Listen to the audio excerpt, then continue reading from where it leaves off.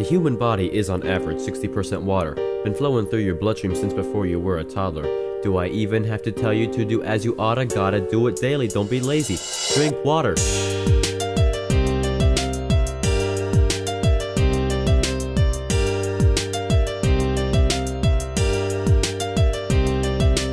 When you're running track and get attacked by a cramp, think back, should've had a little water with your snack. Fact is, you need a couple liters every day, else you'll pay like this guy who just ruined his whole day. You actually need more if you're really athletic. Your body's health would soar if only you'd let it. Just drink a little more and you won't regret it. Besides, I don't think that there's a better diuretic. Give credit to the H2O that ebbs and flows, goes to and fro.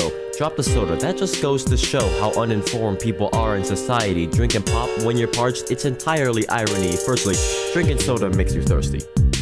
Nah, attack yourselves without mercy. It's drying them up, but its effects aren't done. Because it tastes so good, you can't help but take another one.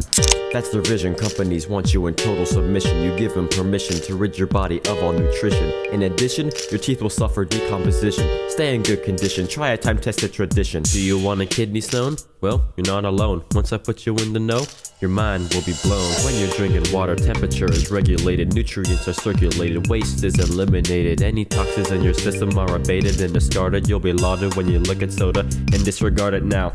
You might be thinking,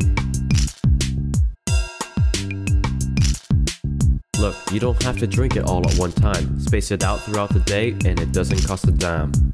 Water's here, water's there, water's everywhere.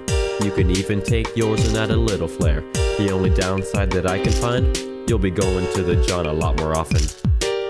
If you're feeling thirsty, don't hesitate to rehydrate. There's no debate, drink a little water, it's not too late. At any rate, sate your thirst when you have the chance. Water's so good for you, I drink it days in advance. I'm not just spewing hot air. When it comes to other beverages, none of them compare. Don't be a square, heed the message that I'm trying to share. I'm talking about your overall health here, don't you care?